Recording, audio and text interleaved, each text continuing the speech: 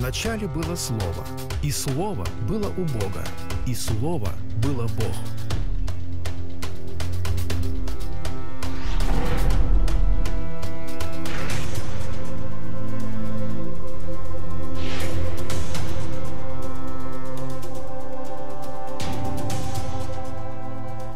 Now, the next chapter, chapter 9, is about the healing of the man born blind. 9 глава повествует об исцелении слепорожденного. I've lost count. Is it the fifth sign or the sixth sign? Я тут уже со счету сбился. Это 5 или 6 знамение? I think it's the sixth sign. Кажется, in John's 6. Gospel.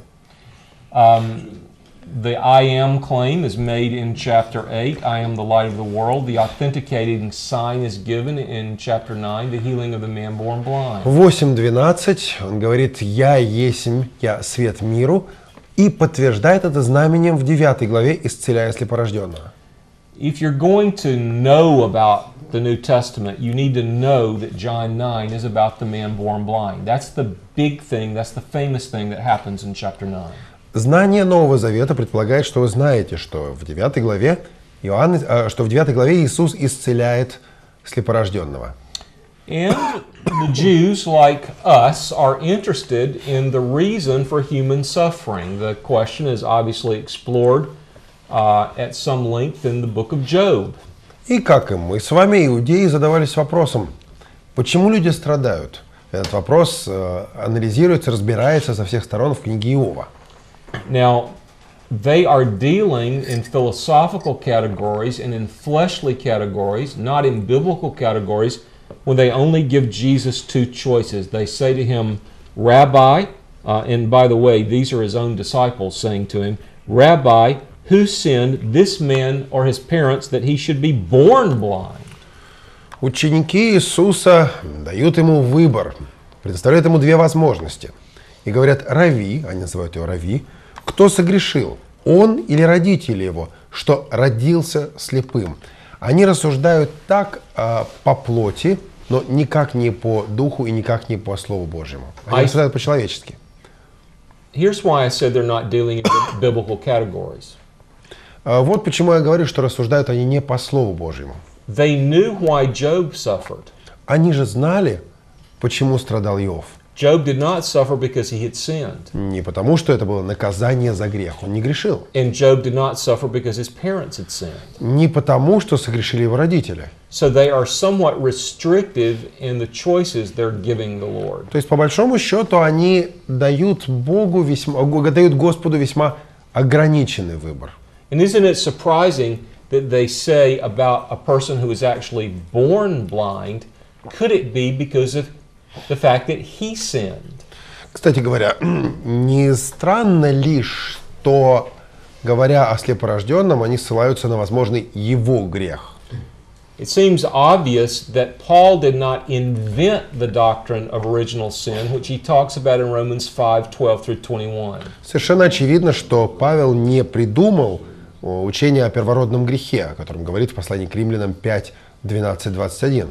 But this discussion had begun among the Jews long before Paul wrote Romans. Но разговор на эту тему среди иудеев начался задолго до того, как Павел написал послание к римлянам. The discussion of the possibility that we could have had a part in the sin of Adam before we were even born, which would bring a fair and real and deserved guilt into our present life. Разговор был о том, что еще до своего рождения мы были сопричастны к греху Адама и, соответственно, получаем справедливое, заслуженное наказание при жизни. Now, that's a very mysterious doctrine. А это учение окружено тайной. And even if we had time to talk about it, I'm not sure I could shed much light on the mystery. Будь даже у нас много времени для того, чтобы об этом говорить, не уверен, что особенно смогу приоткрыть вам эту тайну. That's one reason I'm glad we don't have time to talk about Именно it. поэтому я рад, что у нас времени на это сейчас нет. That discussion will have to wait for another day. Мы как-нибудь в другой раз поговорим. But Jesus doesn't choose the two choices that they gave him. А Иисус не выбирает ни один из тех вариантов, которые предлагают ему ученики. He says it wasn't because of him and it wasn't because of his mother and father. It was so that God could show His work through him. Не согрешил ни он, ни родители его, но это для того, чтобы на нем явились дела Божии. And we must work God's work while it's daytime. In other words, while the light is here. We can't go out and work at night. We've got to work during the daytime while we have light. Мне должно делать дела пославшего меня, доколе есть день.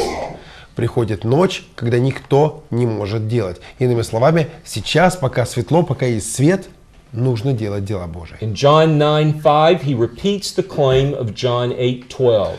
В пятом стихе 9 главы он повторяет практически слова, уже сказанные в 8:12. And he shows what he means by working in the day. Он показывает, что такое совершать дела днем. While I am here, I am the light of the world. Доколе я в мире, я свет миру. What he means is these kinds of things are only going to be done while I'm here. Он говорит фактически, такое будет совершаться только пока я здесь, только пока я в мире. I know that in John 14:12 he tells his disciples that when I'm gone, the things I've done you will do, and you'll even do greater things. Я знаю, что в Иоанна 14:12 он говорит ученикам, когда я уйду, вы будете совершать дела, которые я совершал, и большее совершите. But I think we may infer from later history, and we may infer from verse 4 that what Jesus did does have a unique and an unrepeatable component. Но вся последующая история, а также 4 стих показывает нам, что дела Иисуса все-таки имеют некую особую составляющую. Они стоят несколько особняком. The way he healed the man, like the thing he said to Nicodemus, like the thing he said to the woman of Samaria, is exactly the opposite of what we would have expected. Исцелил он слепорожденного ровно наоборот по сравнению с тем, чего бы мы ожидали. Точно так же, как он поступил с Никодимом, точно так же, как он поступил с женщиной-самарянкой. When Jesus turns to heal the blind man, he does exactly the opposite of what we would expect him to do. Исцеление слепорожденного опровергает все наши предположения о том, как Иисус должен был бы исцелить. He does something which by every law of material reality and by every experience of human understanding would have made it harder for the man to see, not easier for the man to see. По всем материальным законам, по всем законам человеческого понимания, то, что сделал Иисус, никак не должно было бы открыть человеку глаза. Напротив, глаза человека должны были бы закрыться. Why does he do it that way? Почему он избрал такой способ исцеления? What Jesus does in this passage is very similar to what Elijah does on the mountain when there was a trial by fire between the God of Israel and the gods of the Baalim. Вспомните, что сделал Илия, находясь на горе и соперничая с пророками Ваала. Elijah wants God to set the altar on fire. Илья хочет, чтобы Бог послал огонь и принял жертву. So what does Elijah do? Что же он делает, как он поступает? He floods the altar with water. Он заполняет жертвенник водой. Won't that make it harder to set the altar on fire? Когда жертвенник потопили, его ведь еще сложнее стало зажечь. Of course. Конечно. Then what's Elijah's point? And what is Jesus' point when he rubs mud into the eyes of a person he's helping to see? К чему же поступил так Илия? Зачем же поступает так Иисус, буквально втирая грязь в глаза человека, который должен был бы прозреть? The point is that it has nothing to do, the point is that the hope for success has nothing to do with the degree of difficulty. Дело в том, что надежда на успех никак не зависит от сложности предполагаемого предприятия. The point is that the reason for success has nothing to do with the methodology employed. Дело в том, что причина успеха никак не связана с используемыми нами методами. Sometimes Jesus doesn't use means or instrumentality at all. Иногда Иисус поступает напрямую, не используя никаких инструментов, никаких средств. As when he healed the nobleman's son, the royal official's son. Помните, как он исцелил сына одного из государственных деятелей? Sometimes he uses human instrumentality, as when he says, drop the net on the other side of the boat.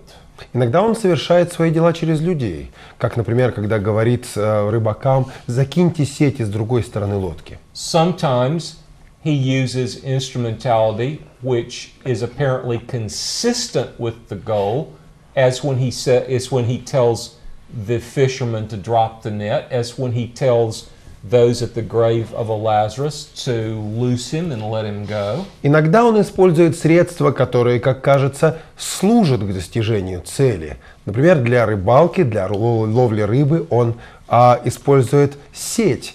Например, он просит отвалить камень от гробницы Лазаря. But sometimes he employs an instrumentality which apparently would inhibit success of the goal. Но иногда он использует средства, которые по человеческому размышлению, по человеческому рассуждению только мешают достижению цели. In chapter 8, he wrote on the ground. В 8 главе он писал на земле. In chapter 9, he spits on the ground. В 9 главе он плюет на землю. It says that he spit on the ground and he made clay of the soil and his own saliva. Мы читаем о том, что он плюнул на землю и по-русски сделал брение из плюновения. По большому счету он взял эту глину, смешанную со своей слюной. Verse 6 says he applied the clay to the man's eyes. И этой глиной он помазал глаза слепорожденного. Now, can you imagine an act which would appear more apparently cruel or heartless than rubbing mud in a blind man's eyes? Вы можете себе представить что-нибудь более жестокое, чем попытка втирать грязь в глаза слепому? Now, I'm assuming that he rubbed the mud on the man's eyelids, but that's not what it says. Кстати говоря, я хочу предполагать, что он просто смазал этой самой грязью веки слепого. Но в тексте так не сказано.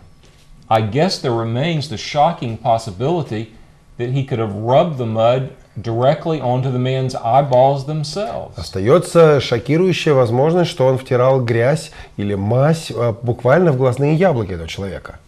Which was an unimaginable thing.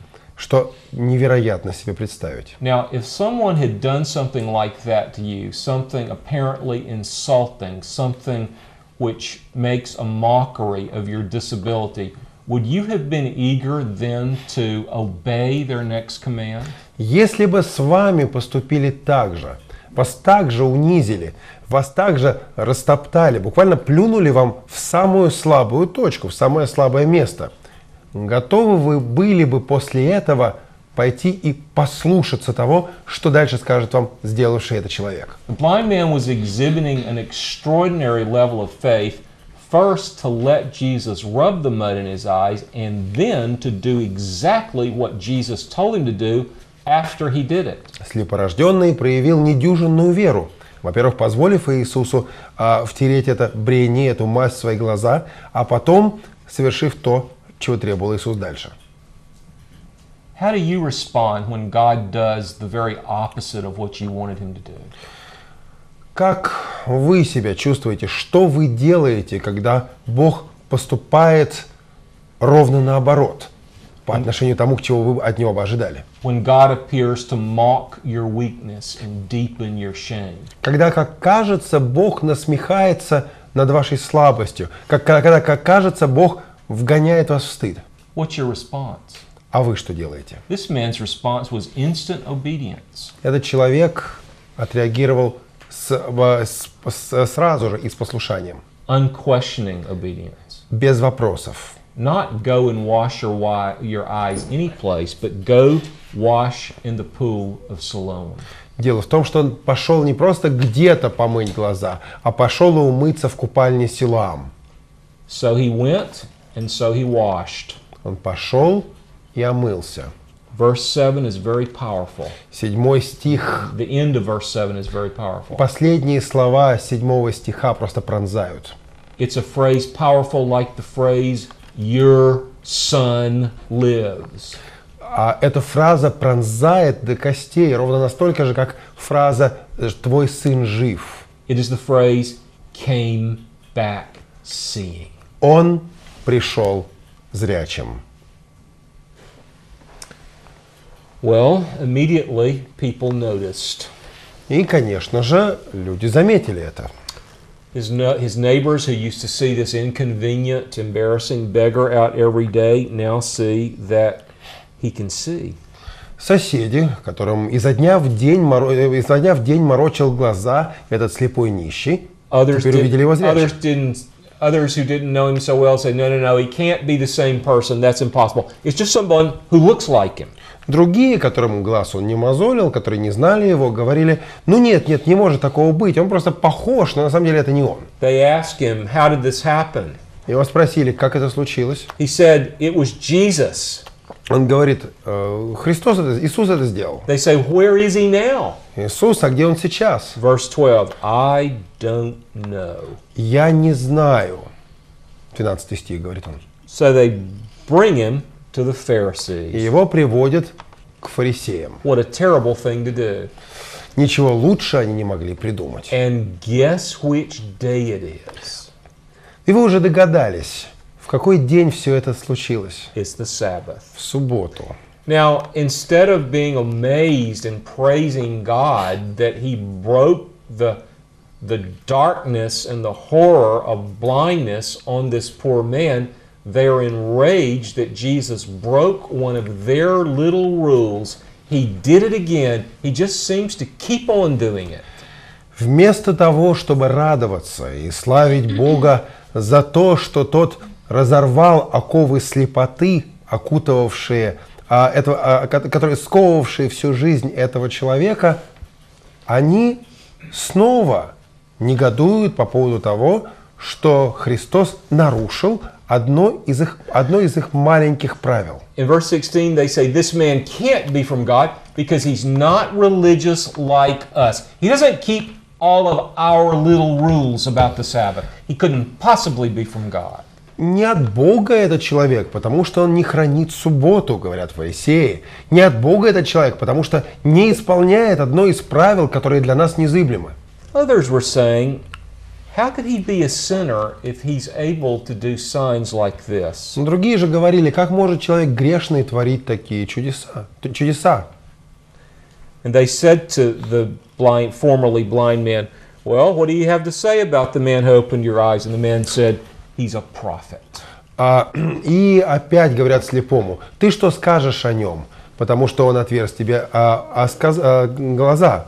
Он сказал, это пророк. So they say, we don't believe you've been blind. We want to talk to your mother and father. Не, говорят они. А мы не верим. На самом деле ты не был никогда слепым. Поговорим мы с твоей врачебно-экспертной комиссией. Нет, с твоими родителями. Now, there was a leading scholar among the Quakers called Elton Trueblood. Элтон Трублад, один из известных ученых из квакеров. He wrote a book called The Humor of Christ. Написал он книгу, которая называется «Юмор Христа». Isn't it amazing that you could write a whole book about that? Представляете, насчет юмора Христа можно написать целую книгу. And Elton Trueblood's thesis was this: there's humor in the Gospels, there's humor in the Bible, but we don't see it. Элтон Трублад говорит о том, что Библия переполнена юмором, но мы его не замечаем. We don't see it because we're used to reading the Bible in a certain kind of way with a certain churchy kind of attitude, which misses a lot that's really there. Мы не замечаем библейского юмора, потому что читаем Библию серьезно, по-церковному, и при этом многое упускаем. He got the idea when he was reading the scripture to his children one day and they started laughing and he thought, why is that funny? That's not funny. And then he realized, wait a minute, that really is funny. Такая мысль пришла во второй книге, когда однажды он читал Библию детям своим, и дети вдруг стали смеяться. Он говорит, так, перестаньте смеяться над Словом Божьим, ничего смешного тут нет. А потом задумался, и он, правда смешно. Now, whether we realize it or not, what's about to happen is funny. Понимаем мы это или нет, но то, что будет дальше, по-настоящему смешно. And the blind man has a sense of humor. И этот слепой, оказывается, еще и юморист. And he has a little fun with the Pharisees. И посмеялся над фарисеями он весьма знатно. And it starts with his parents. Но начинается все с родителями. They ask him in verse 19, is this your son who says he was born blind? If he really was born blind, then how does he see now? Это ли сын ваш, в других переводах, который говорит, что родился слепым, как же он теперь видит? And his parents say, well, point number one, we know that yes, this is our son. Родители говорят, ребят, давайте по пунктам. Пункт первый, мы знаем, что это наш сын, подтверждаем. Point number two, we know that he was born blind. Пункт второй, мы знаем, что он родился слепым. Are we going too fast for you? Так, мы, наверное, вы успеваете за нами следить, успеваете следить за мыслью. And what that means, since he sees now, is yes, he used to be blind, and yes, now he sees, but we don't know how it happened. By the way, he's not a child. Why don't you ask him how it happened? Да, и мы, конечно, видим, что сейчас он прозрел, что сейчас он зрячий. Так что получается такая вещь. Да, это наш сын, да, он родился слепым, и мы видим, что теперь он зрячий. Как это произошло, мы не знаем. Кстати говоря, он ведь взрослый, его спросите. Now you can bet that the parents knew that it was Jesus. Я вас уверяю, я не сомневаюсь, родители знали, что это сделал Христос. And they knew there could be no other explanation. Родители знали, что другого объяснения быть не может. But they were afraid to talk about Jesus because the Pharisees had put the word out. Anybody who says anything good about this man will not be allowed to come to our church. Но они боялись говорить об Иисусе, потому что фарисеи сказали так: если кто-то будет хоть что-то хорошее говорить об этом человеке, в нашу церковь его больше не пустим. Let me tell you something. Вот что я вам скажу. A religious evil is always worse than a political evil. Зло религиозное всегда хуже зла политического. Pilate was willing just to beat Jesus up. Пилат готов был просто побить Иисуса, наказать его и отпустить. It was the priests who insisted that he be murdered. На убийстве настаивали священники. Communism was a political evil. Коммунизм был злом политическим. And it was a problem. Конечно, злом. But it's nothing compared to the problem of Islam. Но он бледнеет по сравнению с исламом. In verse 24, they call the man and they begin to pretend to be pious. They say, give glory to God if you've really been healed from blindness. Don't give glory to Jesus because he is a sinner. He must be a sinner. He broke our rules. В 24 стихе фарисеи призывают слепорожденного и пытаются проявить набожность. И они говорят: воздай славу Богу за твое исцеление. Только Иисусу славу не воздавай, потому что он грешник. Now the humor intensifies in verse 25. Чем дальше, тем смешнее. 25 стих. The man says, well, whether he's a sinner or not, I don't know. All I know is I used to be blind and now I can see. Он говорит: короче, народ, грешник он или нет, не знаю, это вы разбираетесь, я знаю одно. Я был слеп, а теперь вижу. They say in verse 26, how did he work that magic? What did he do? Show us exactly what he did. How did he open your eyes? Как он это сделал, спрашивает его в 26 стихе. Покажи нам точно, покажи нам по пунктам, как он открыл тебе глаза. Now, in verse 27, the blind man plays with him a little bit. В 27 стихе этот слепорожденный начинает откровенно их водить за нос. He says, you know, I already told you that. Ребят, а я вам уже все сказал. Weren't you listening? Вы что, не слушали, народ? why do you want to know so much about him? Are you thinking about becoming one of his disciples? И вообще, что-то вы как-то слишком подозрительно много о нем хотите знать. Может быть, хотите присоединиться к его ученикам? You see, it's funny. He's playing with them. Смотрите, как он над ними легко издевается. And that really sets them off when he says that. Then they begin to revile him and attack him. You're the one who's his disciples. They say, we are disciples of Moses. И вот тут уже они выходят из себя. Вот тут уже они серьезно на него начинают нападать. Ну, ты, если хочешь быть учеником его, будь его учеником. Но это ты, а мы ученики Моисея. We know that God spoke to Moses, but we don't know where this other fellow's from. Мы знаем, что Бог говорил к Моисею, а откуда этот, не знаем. And then the one who was formerly blind begins to teach the ones who thought they saw everything in verse 30. И вот тот, кто родился слепым, начинает в 30 стихе учить тех, кто считает себя всеведущими. He says, well, you know, this is really, really amazing. It's really intriguing to me that you don't know where he was from. This person who opened my eyes. We know that God doesn't hear sinners. If anyone is God-fearing and does his will, he hears him. No one in the history of the world has ever healed anybody who was born blind. If this man was not from God, he could do nothing. Он говорит, как раз удивительно, что вы не знаете о том, кто он такой. А этот человек открыл мне глаза.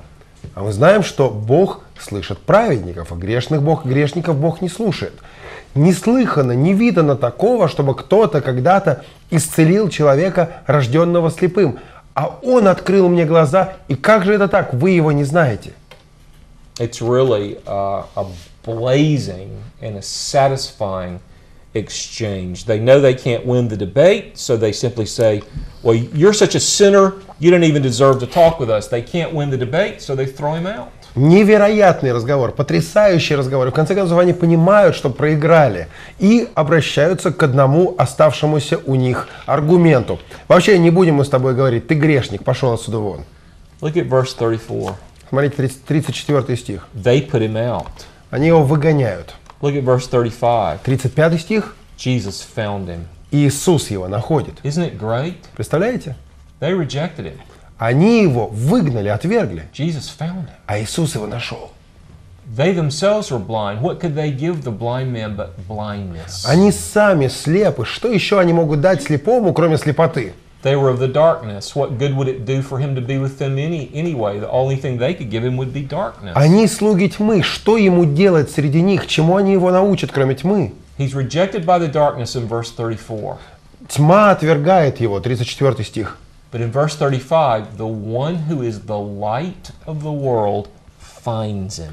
В 35 стихе его находит тот, который называет себя светом миру. Jesus says, do you believe in the Son of Man? Иисус говорит, веришь ли ты в Сына Человеческого? The blind man says, who is this Son of Man, Lord, that I may believe in him? Он отвечал и сказал, кто он, Господи, чтобы мне веровать в Него? You have seen him, Jesus says. Иисус ему говорит, ты видел Его. You have seen him? Ты видел. Well, I've never seen anybody. Никого я пока еще не видел. Oh, yes, you have. Нет, ты уже видел. The one who gave you sight is that Son of Man. Тот, кто дал тебе зрение, вот Сын Человеческий. He is the first one you ever saw. Первым ты увидел именно Его. When we're saved, the first one we ever know is the Lord. Первый, кого мы узнаем, получив спасение. Because we can't Господь be наш. saved unless we know the Lord. Потому что без познания Бога мы не можем получить спасение. When we're saved, the first thing we see is the cross. Получив спасение, мы прежде всего видим крест. Because we can't be saved if we don't see the cross. Потому что без креста нет спасения. Verse 37, you have both seen him, and he is the one who is talking with you. 37 стих. «И видел ты его, и он говорит с тобою».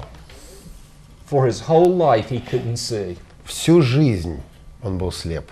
The first person he ever sees is God. Открылись глаза, и первым он увидел Бога. There may be blind believers who will always be blind in this life.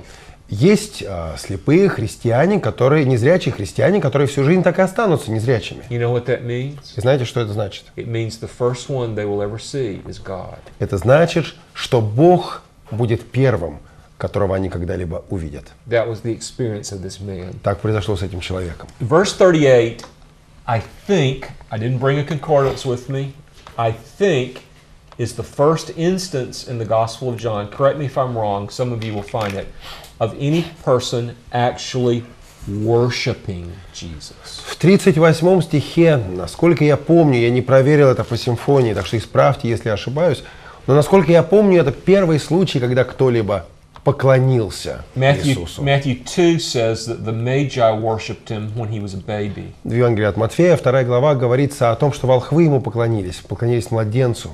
But here he is being worshipped by the blind man as an adult. А здесь ему, уже взрослому, поклонился исцеленный слепой. In verse 39, Jesus says, "For judgment I came into this world." В 39 стихе Иисус говорит: «На суд пришел я в мир сей». Okay, I'm going to show you how not to study the Bible. Теперь я объясню вам, как не надо изучать Библию. Hold your place in John 9:39. Заложите, сделайте закладку в Иоанна 9:39 Turn back to John 3, и найдите 3 главу Евангелия от Иоанна, verse 17. 3 главу, 17 стих. John 3:39 says, "For judgment I came into this world." 3:39? Excuse me. 9:39 says, "For judgment I came into this world." 9:39. На суд пришел я в этот мир, или для суда пришел я в этот мир. John 3:17 says, "For God did not send the Son into the world to judge the world." Иоанна 3:17. Ибо не послал Бог Сына Своего в мир, чтобы судить мир. Is that a contradiction? Внутреннее противоречие? You see, it's only a contradiction if we stop reading. Противоречие только в том случае, если стих вырвать из контекста. There are only contradictions in the Bible if you take little pieces of the Bible and you compare pieces to pieces. Противоречия возникают только в том случае, если вырвать стихи из контекста и сравнивать их с другими стихами, также вырванными из контекста. If you compare the whole with the whole, there's never a contradiction. Если же сравнивать целое, никаких противоречий не будет. Jesus is an infinite person. Иисус безграничен. He's an infinite person doing a universal work. Безграничен, он безграничен, он совершает свой труд во Вселенной, он совершает свой труд в мире. Sometimes he talks about part of the work, one part of the work. Иногда он говорит об одной части своего труда, Then he talks about another part of the work. потом о другой части своего труда. If you study those two parts in isolation, it doesn't always sound like the same work. Если каждую из них рассматривать в отдельности, то кажется, что они друг другу противоречат. But if you study everything he says, then you see how it's all tied together. Но если посмотреть в контексте, то начинаешь понимать, как все связано. Now you don't have to go from John 3 to John 9 to see the more comprehensive view of what it is that the Lord is doing. Чтобы увидеть более широкую картину служения Божия, не нужно сразу переходить с 3 на 9 главу Евангелия от Иоанна. The explanation of what Jesus means when he says God did not send the Son into the world to judge the world is to be found only 2 verses later. А пояснение слов о том, что не послал Бог Сына Своего в мир, чтобы судить мир, мы находим буквально 2 стихами ниже. In verse 17, he says, God did not send the Son into the world to judge the world. В 17 стихе мы читаем, что не послал Бог Сына Своего в мир, чтобы судить мир. But that's not the complete thought. Но это еще не все. Мысль не кончилась. In verse 19, he says, this is the judgment, that the light is come into the world, and men love the darkness rather than the light, for their deeds were evil. 19 стих. Суд же состоит в том, что свет пришел в мир, но люди более возлюбили тьму, нежели свет, потому что дела их были злы. That's been a part of the message all along. That was a part of the message in chapter 1. Об этом говорилось с самого начала, еще в 1 главе. What is the subject of John 8 and 9? О чем повествуется в 8 и 9 главах Евангелия от Иоанна? Light and darkness. Свет и тьма. No, Christ did not come into the world with Christ came into the world with a saving intent, not a judging intent. Разумеется, Христос пришел в мир, чтобы спасти, а не чтобы судить. But Christ's presence in the world has a judging result because men love darkness and they reject His salvation. If they reject His salvation, the only alternative is judgment. If they reject the light, the only alternative is darkness. Но через присутствие Христа в мире провозглашается осуждение тем, кто предпочел тьму и отказался от света. Предпочитая тьму, отказываясь от света, люди оказываются в темноте. Отказываясь от жизни, люди обрекают себя на смерть. For judgment I came into this world, that those who do not see may see, that those who see may become blind. На суд пришел я в мир сей, чтобы невидящие видели, а видящие стали слепы. In verse 40, the Pharisees say, well, we're not blind, are we? Фарисеи это услышали и говорят, неужели и мы слепы? Буквально, ну уж мы-то точно не слепы. In verse 41, Jesus says, if you were blind, you would have no sin. But since you claim that you're not blind, your sin remains. Иисус говорит, если бы вы были слепы, то не имели бы на себе греха. Но как вы говорите, что видите, то грех остается на вас. What does Jesus mean? О чем это Он? He means you've been shown enough. Он говорит, вы уже достаточно видели, вам уже достаточно явлено. You know enough to know better, but you've not been a good steward of what you know. You've seen the light, but you've rejected it. You've preferred the darkness. Therefore, the blindness is your fault, and your sin remains. Ваших знаний достаточно, чтобы принять верное решение. Но вы пренебрегли этими знаниями. Вам открыто все, чтобы идти к свету, а вы выбрали тьму. Значит, ваша слепота, ваша собственная вина. Вы сами в этом виноваты. Вы остаетесь в этой слепоте. Поддержите ТВ-семинарий молитвой и финансами. Не рассчитывайте, что пожертвует кто-то другой. Так думают многие, и хорошие проекты перестают существовать. Поддержите наш проект молитвой и финансами. Информацию, о чем молиться и как пожертвовать, вы можете найти на сайте tvseminary.com.